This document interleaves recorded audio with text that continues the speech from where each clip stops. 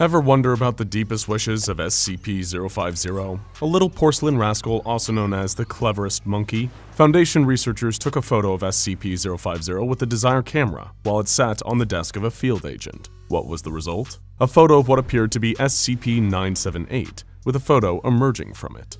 The photo is of what appears to be SCP-978, with a photo emerging from it ad infinitum. Microscopic examination revealed that the regress continues for 12 levels, before details become too small to make out.